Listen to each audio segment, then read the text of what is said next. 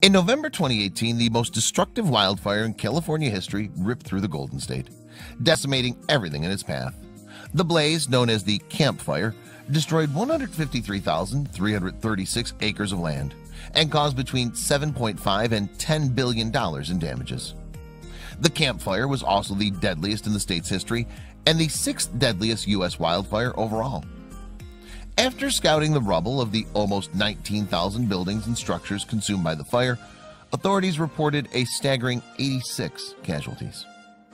Of the communities ravaged by the blaze, however, none were more affected than the town of Paradise. All 27,000 residents were evacuated from their homes as the fire proceeded to destroy 95% of all buildings in the community. During the mad dash to escape the flames, the citizens of Paradise had little time to gather their possessions. Yet while the choice made by many to leave their clothes, furniture, and even cars was surely a difficult one, there were others forced to sacrifice far more than just their valuables. For Andrea Gaylord, the decision to abandon the home that had been in her family for 10 generations was one of the hardest she'd ever made. But even as she watched as the century-old home went up in flames, something else made her heart ache more. As the campfire made its way through Paradise, Andrea's guard dogs, Madison and Miguel, had taken off and vanished without a trace. Though she and her husband had searched tirelessly for their beloved pets, the encroaching blaze forced the couple to flee, leaving the fate of the dogs unknown. Andrea and her husband fled to a nearby shelter, where, alongside hundreds of other evacuees, they waited for the fire to be extinguished. All the while, thoughts of Madison and Miguel never left their mind.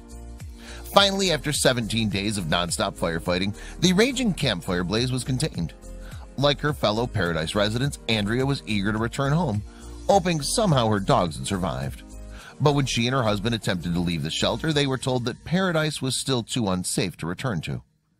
That's when she contacted Shayla Sullivan of Canine Paw Print Rescue, who had actually been rescuing lost pets from areas affected by the campfire. After learning the situation, Shayla vowed to do whatever she could to reunite Andrea with Madison and Miguel.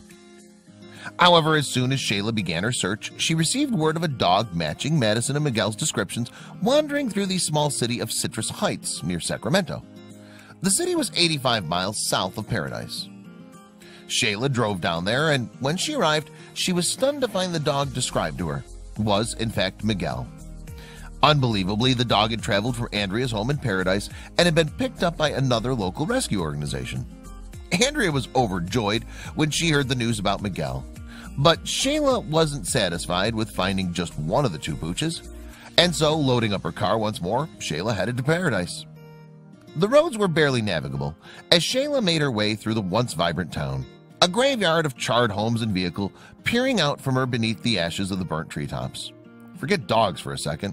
With so much destruction, was it possible anything could have survived out here? Upon reaching Andrea's burned-down property, however, Shayla got her answer. As she surveyed the scorched earth, Shayla noticed movement in the pile of rubble that was once the 100-year-old home. She approached, her heart beating wildly. It was Madison.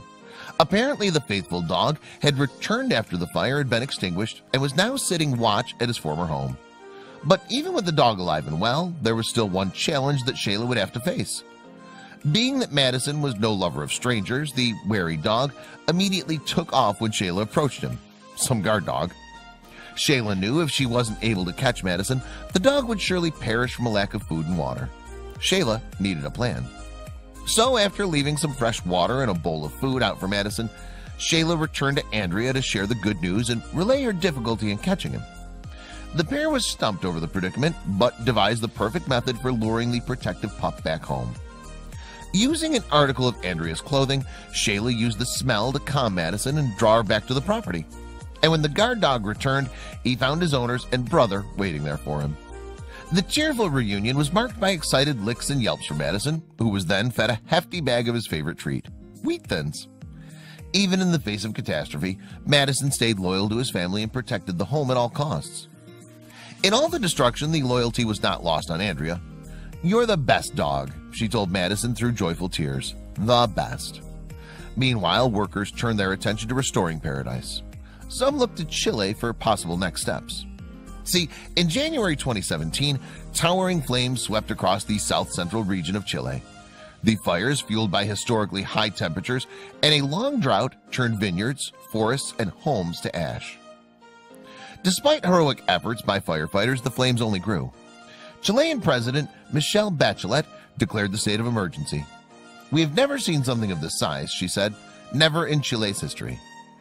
In February, with the help of foreign aid from 12 countries, including Japan, the United States, and Russia, Chile corralled and controlled the fires. The destruction, though, was almost inconceivable. Nearly 1,500 homes fell to the fire that ate up 1,433,000 acres of drought-dry forests and claimed 11 lives in the El Maule region.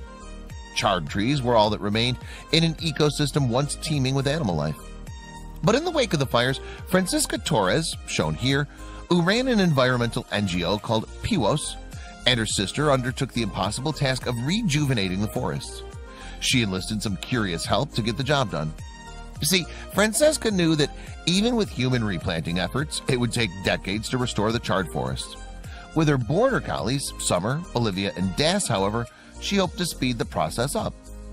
The project, which started in March of 2017, drew inspiration from the legend of Johnny Appleseed, an 18th century American who generously spread apple seeds all across Illinois, Indiana, Pennsylvania, and Ohio. Francesca and her sister's recreation of the American legend didn't feature a pioneer and a nurseryman. However, instead, her 3 border collies wore special backpacks, all with the seeds of native trees. Then she sent them off running into the charred forests.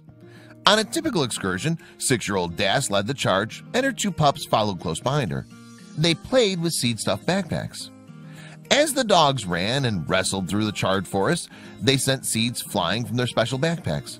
The goal, of course, was to spread seeds far and wide. Francesca hoped the seeds would take root throughout the forest, giving life to trees, grass, and flowers. The main thing, she said, is for the fauna to be able to live. Because Francesca knew that if the trees and flowers returned to the Chilean forests, so would the bees, birds, and every other animal or insect exiled by the devastated fires. Naturally, Summer, Olivia, and Das relished the opportunity to run free along the forest floor, even if they didn't truly understand their impact on the landscape. Even better, as Francisca pointed out, they were effective. Border collies were bred to herd sheep. They're smart, they're fast, and they know not to get distracted by any bird they might see passing by overhead.